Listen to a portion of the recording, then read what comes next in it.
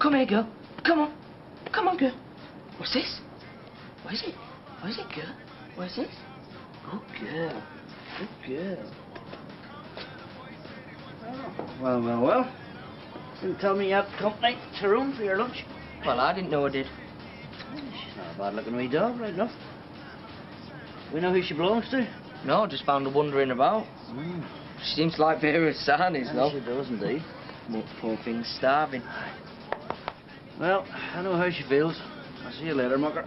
All right, see you, Jim. Cheerio now. You dog.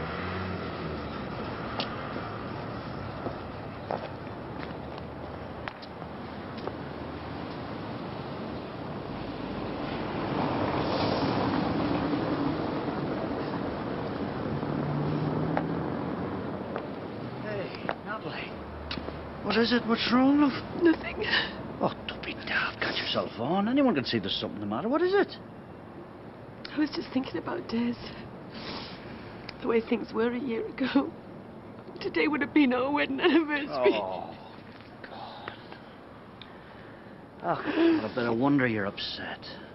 Look, listen, you want to go across the road for a drink or go somewhere else for a chat, eh? I don't know where I want to go. I haven't really known where I've been going since he died. Oh, come here. Oh, I'll be all right. There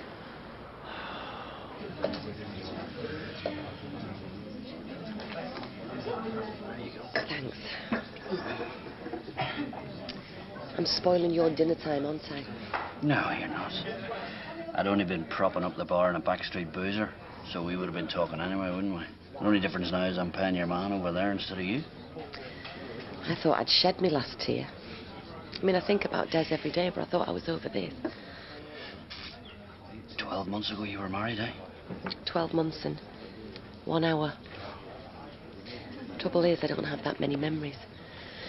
There wasn't enough time, so the ones I have are harder to live with. But you know something, Natalie? You've carried on with your life, so you have, and there's precious few people who would have managed to do that. Yeah, well, you try and distract yourself, don't you? You still hear from Liz? No. I used to get the odd card, but tell you the truth, I'd rather not hear at all now. Look at me, making you as miserable as me. Come on, drink up, we'll have another one. Right, you're on. So, advise me. The house, shall I keep it or get rid? Well, forgive me, but it seems to me if you're going to keep popping back there to take a wee look, you're just going to upset yourself even more, aren't you? So, get rid. Good, we've made a decision. I think you would have made that already, wouldn't you? Yeah, but now I've told you I've got to do it. Which is going to mean clearing out all his stuff. Which is going to be awful. Because it's going to be like saying goodbye. Natalie, come on now. Wise up. Don't do it yourself. Get someone else to do it. I'll do it.